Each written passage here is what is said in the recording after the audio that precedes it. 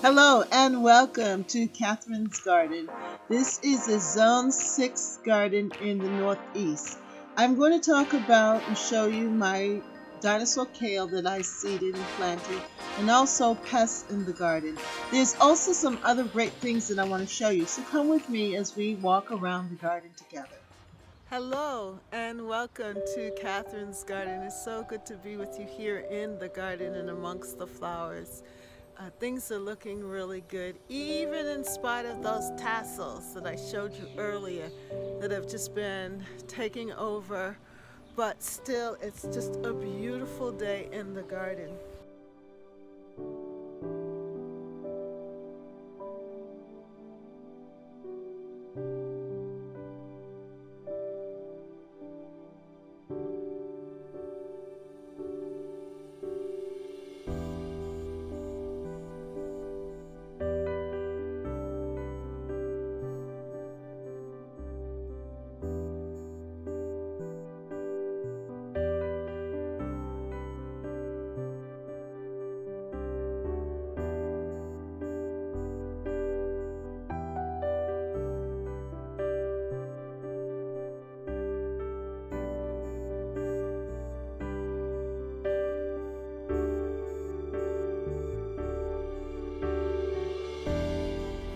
And things are growing and coming up, and what was asleep is now awake, and I just love this transitional time in the garden.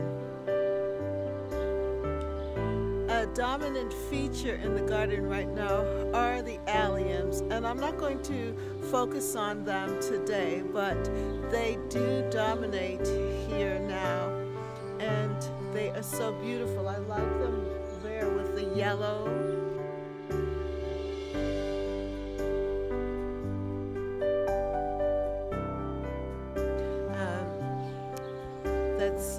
I don't know what it's called, but when you break the stem of that yellow plant, it has a sappy substance that will it's like orangey color that comes on your skin with the purple sensation alliums.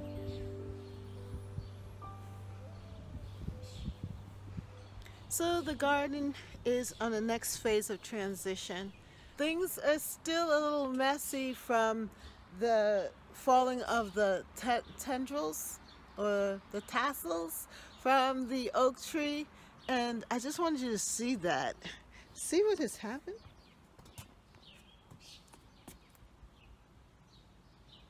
Yeah, the place is still kind of messy. But the sun is shining today, which is really good, and things are looking up in spite of how the deck is appearing. So I just wanted you to see that. But you know what? You know what happened today? I looked out the window and I saw a raccoon. Yes, a raccoon. He was walking across, and he then came back, and I saw him in near the tulips, and he looked at me and I looked at him, and I went and I got my phone and I recorded it. So I want you to see the raccoon.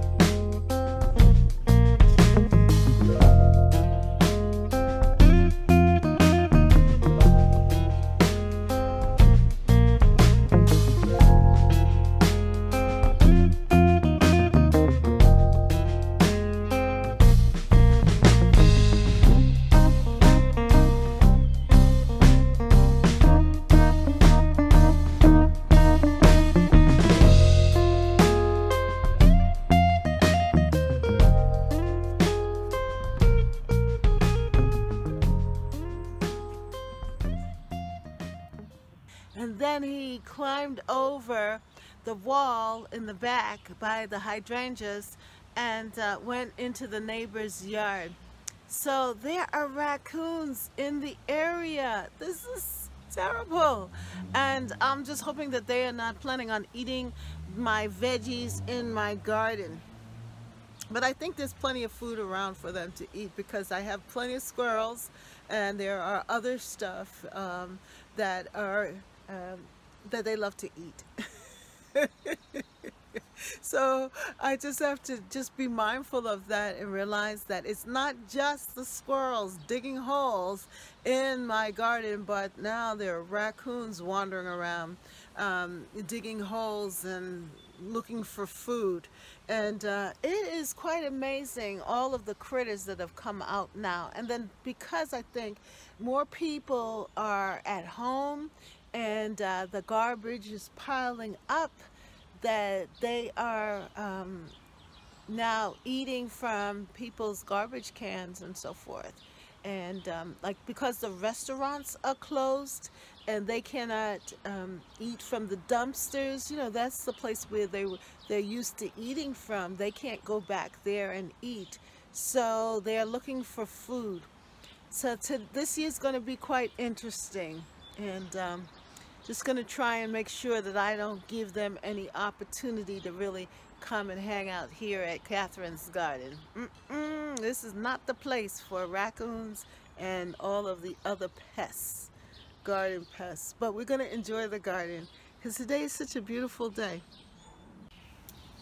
My son bought me this beautiful maple tree for Mother's Day, and at one point there I thought it was suffering a little bit. As you can see here, the leaves look like they were turning brown, which they were.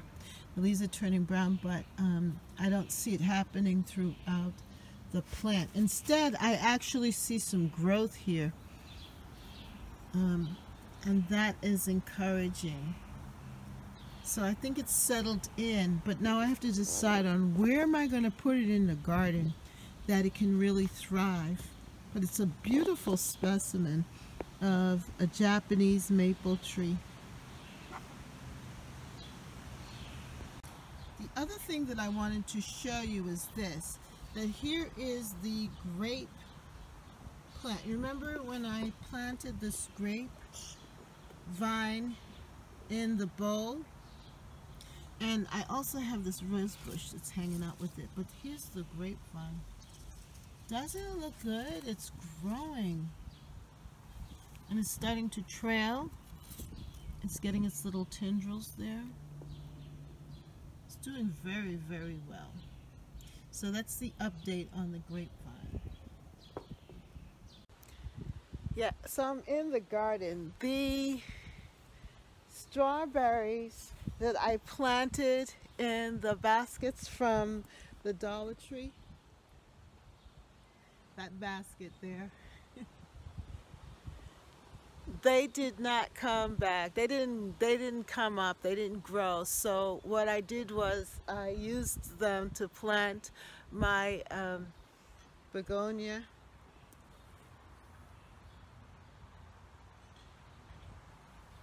Actually, it's not a begonia. Geranium. Yeah. I used it to plant the geranium in. That's the geranium. Yeah. So that's what's here now in the container. And I'm putting this tab here so that I can remember what the name of it is. The geranium. Oops. So I placed it in there. And here are the potatoes. Look at this that I put in the pots. They're growing really huge. And that's one pot, and then there's one pot here being overtaken by these beautiful, beautiful hostas.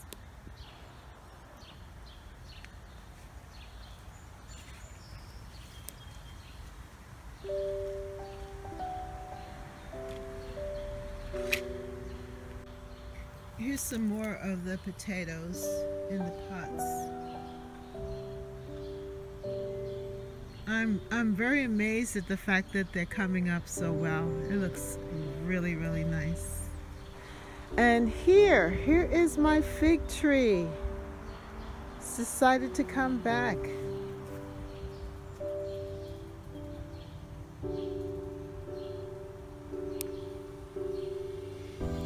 I haven't had much success in overwintering my fig tree as far as fruiting is concerned, but they do come back with the leaves.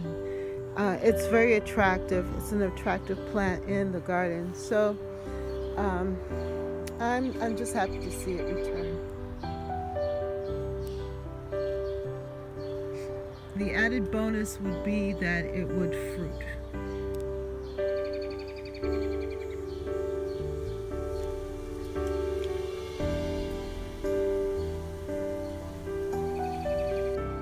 Tucked in here next to the rose bush, I planted a fig tree, fig start. I actually took a piece of the fig that was over there, the fig tree over there, and I started it last year and I put it here. And now it is growing. I think obviously it loves this spot. It is doing so well. Tucked in here.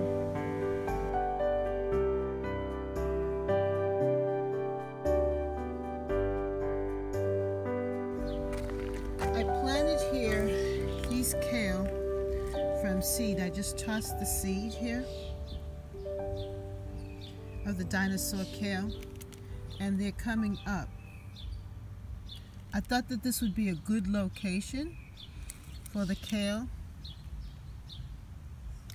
because I had planted kale here last year. Now this is a Brussels sprout and it's just beautiful, so I'm just leaving it there. And these are bolted as well.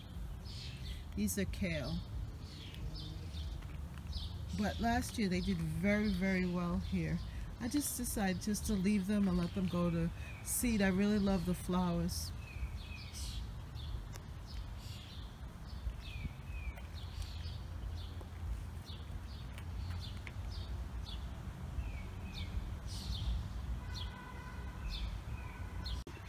I also planted in here the kale. First I put it in a big pot, and then I put them in these little individual pots from the Dollar Tree, and they are doing very, very well. I have to decide on where I want to plant them in the garden, but this is the dark dinosaur kale, and I'm really pleased at how this is working out. Just trying to keep them a little safe from the critters. I have here the strawberry plants that are growing, and I actually have strawberries right here. So I wanted to show you this here, that they're actually doing very, very well.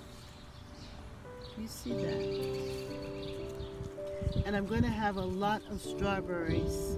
They're actually starting to form the berries here.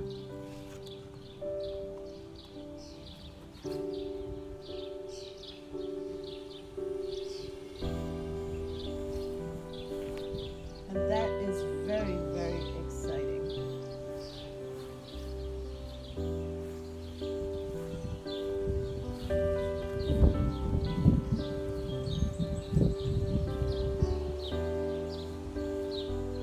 You can see that the rhododendron flowers are opening up here.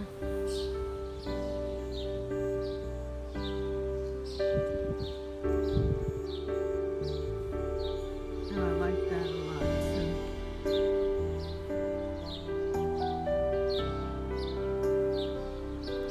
too. So the garden is changing and developing, and a lot of things are coming up, and it is really a nice thing. It's a great thing to see, the changes happening in the garden.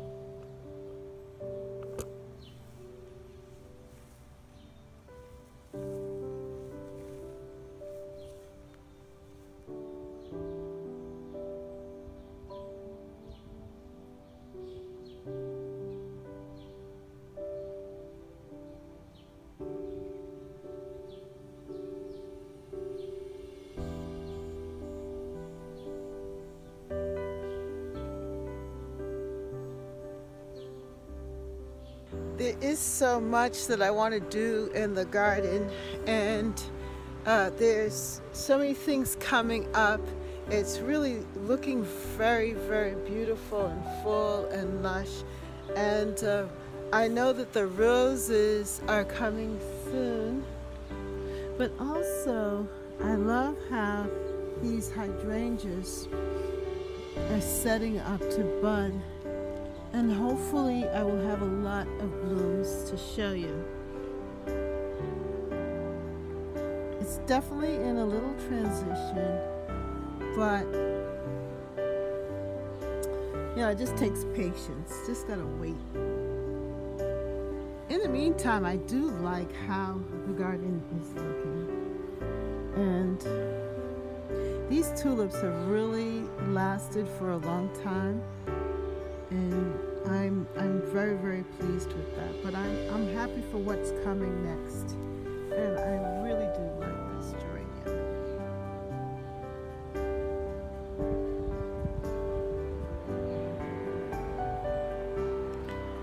So if you like this video, then like, share, and subscribe, and come on back to Catherine's Garden.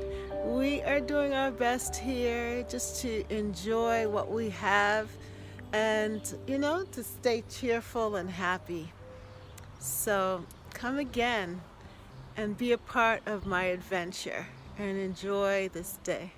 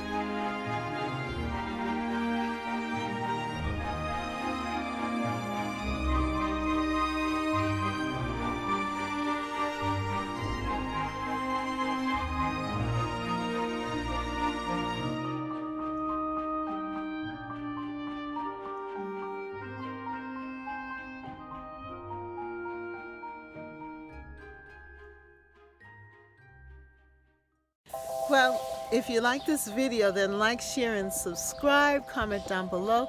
Do you have garden pests? Have you seen like the raccoons and all of these other things, squirrels coming to eat your things? And what about cats? I love the cats. I don't mind the cats. But definitely the raccoons, and you know, at one point I had garden snakes. So how are you handling things like that? Let me know. You can put it in the comment section. So come again. If you have not subscribed to Catherine's Garden, then I'm inviting you to come again and come on by and spend some time with me here in Catherine's Garden. Have a wonderful, wonderful day. Bye.